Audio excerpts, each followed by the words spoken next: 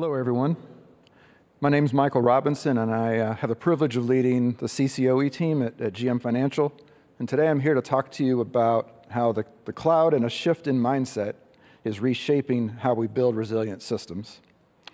In this talk, we'll borrow some insights from great thinkers like Nassim Taleb and Simon Sinek and show how long-term success is more than just technical solutions. It requires a mindset shift. We'll also discuss how shifting from economies of scale to economies of speed can create resilient and highly available and adaptable systems. By building cloud systems with resilience, we can weather these black swan events that Taleb talks about in his book and keep adapting. System downtime costs large enterprise billions of dollars every year. And downtime is not just a technical issue, it's a business risk affecting customer trust and brand reputation. As Simon Sinek points out in The Infinite Game, success isn't about beating competitors in the short term, it's about staying in the game and continually evolving, and resilience ensures that we can do that.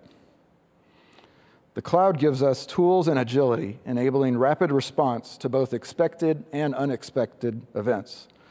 Taleb's idea from the Black Swan is that we can't really predict every disruption. This reinforces why the cloud's flexibility is so important. We need systems that can adapt quickly when surprises happen. High availability ensures that systems stay online during small-scale failures. Disaster recovery kicks in when failures go beyond what HA can handle, helping return systems to normal operation quickly and efficiently. Resilience isn't just built during planning, it's achieved through continuous improvement. Practices like CI/CD and chaos engineering help organizations be proactive and allow you to test your systems under real-world stresses. Traditionally, organizations were optimized for scale, producing as much as possible at a low cost. But today, the real advantage is speed. How fast can you adapt, and how fast can you innovate? Simon Sinek's Infinite Game thinking applies right here. It's not about being the biggest, but about being the best, adaptable, and resilient enough to stay in the game for the long run. In traditional IT, the pressure was on to get everything perfect from the start because we have limited resources, long lead times. But in the cloud, agility allows us to fail fast, iterate, and ultimately get it right over time. This adaptability is what builds long-term resilience. Instead of trying to predict what will happen years from now, we really need to focus on just preparing for any future. We can do this through rapid experimentation, trying many small bets, and then see what works.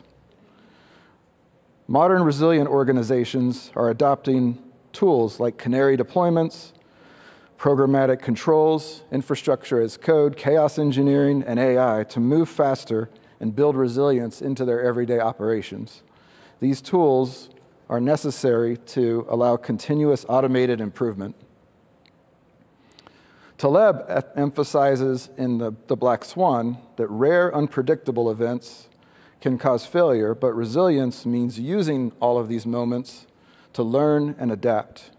Simon Sinek's Infinite Game encourages leaders to view failure as part of the process.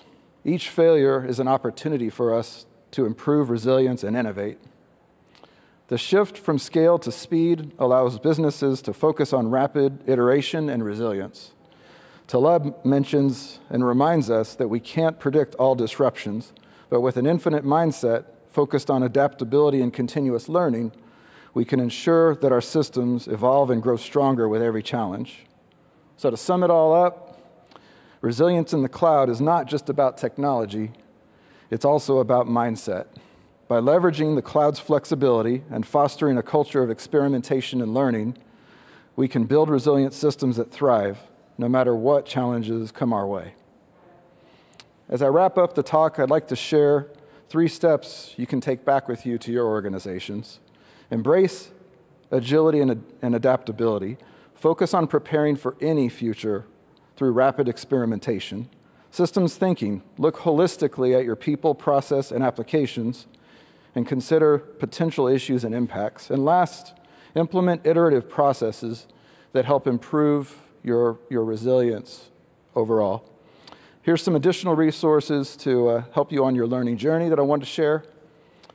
And last, just like Taylor Swift has her different eras, our journey in the cloud era is all about evolving and adapting.